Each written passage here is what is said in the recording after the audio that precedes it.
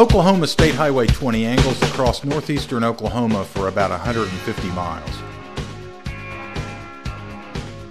The stretch north of Salina twists and turns towards Spavinaw Creek, then eventually continues on to southwest Missouri.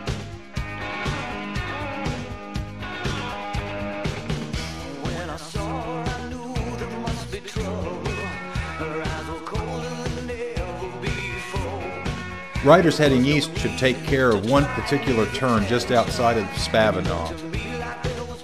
An odd highway sign marks this decreasing radius corner that can ruin your whole day if you're not paying attention.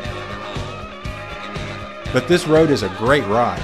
If possible, avoid droning down 412 and try this alternate route through northeastern Oklahoma. You'll enjoy it.